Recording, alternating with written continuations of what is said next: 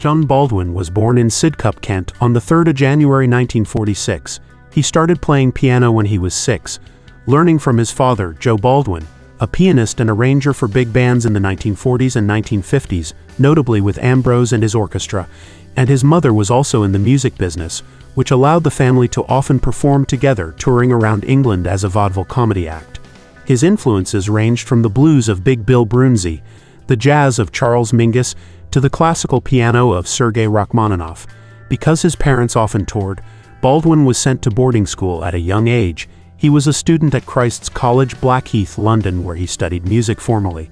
At the age of 14, Baldwin became choirmaster and organist at a local church, and during that year, he also bought his first bass guitar, a Dallas Tuxedo solid-body electric, followed by multiple basses, which he part-exchanged until he finally bought his 1962 Fender Jazz Bass, which he used until 1976. The fluid playing of Chicago musician Phil Upchurch on his You Can't Sit Down LP, which includes a memorable bass solo, is cited by Jones as being his inspiration to take up the instrument. Baldwin joined his first band, the Deltas, at the age of 15. He then played bass for jazz rock London group Jett Blacks, a collective that included guitarist John McLaughlin.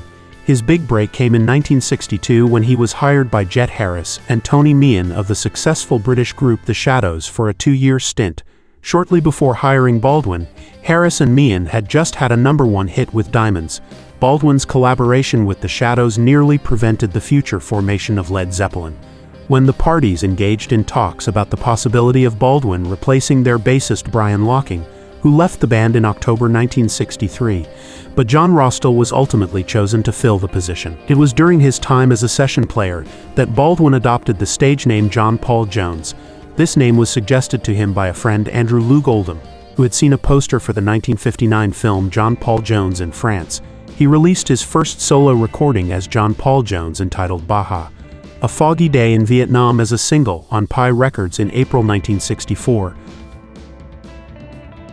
During his time as a session player, Jones often crossed paths with guitarist Jimmy Page, a fellow session veteran.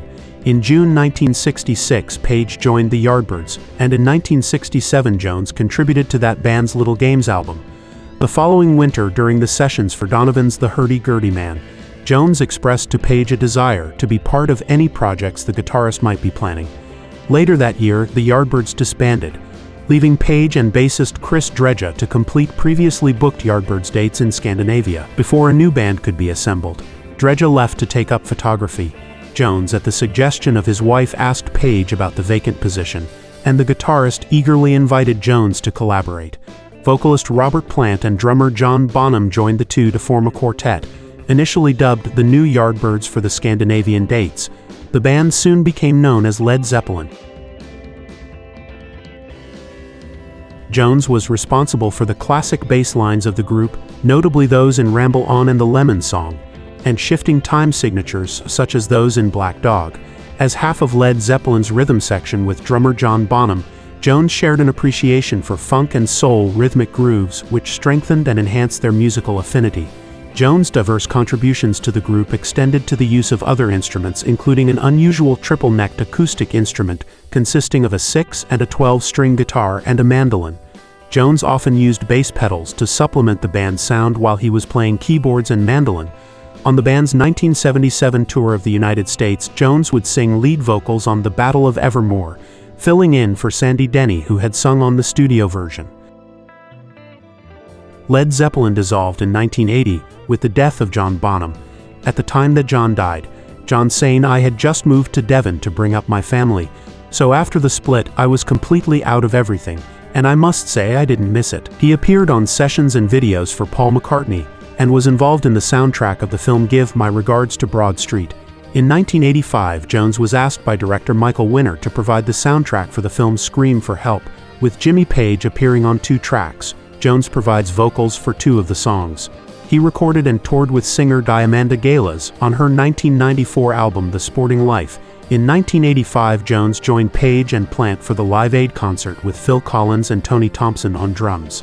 In 1995, the band Heart released a live acoustic album called The Road Home. It was produced by Jones and featured him playing several instruments. Also in 1995, Andrew Lawrence King's harp consort released a set of 3 Spanish-language songs in 17th-century style of Jones's own composition, accompanied by Baroque instruments including harps, chitterone, guitars, lirwan, viola da gamba, and percussion.